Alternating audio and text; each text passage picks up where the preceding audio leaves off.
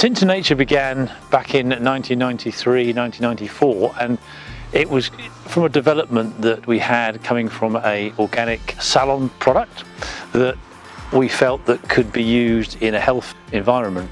And back in those days there was really nothing on the market like Tints of Nature, and it was an opportunity to offer a professional hair product in a retail outlet. My background was herbal medicine and dealing with health food stores. The original two founders were hairdressers, and we fused the two together and Tints of Nature was born.